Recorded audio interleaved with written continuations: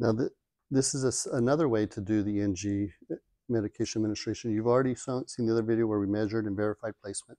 So again, the order is the 100 or 200 milligrams.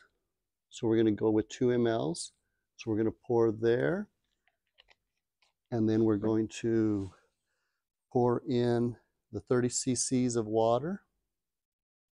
And then this one. Okay, there's your 30. So here's how you can also do it. You're going to get your syringe and you're actually going to pull up the 30 in your syringe. You can connect it there and slowly push through, or even let gravity pull it, put it through. So there you did the flush. Okay, and then you have to disconnect, cap, and then here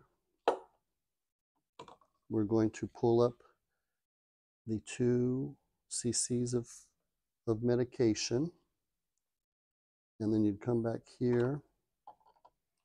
So here you have to put this in and administer the medication there, and then you can push it through to make sure it goes through, disconnect, recap, and then pull your final 30 cc's of flush.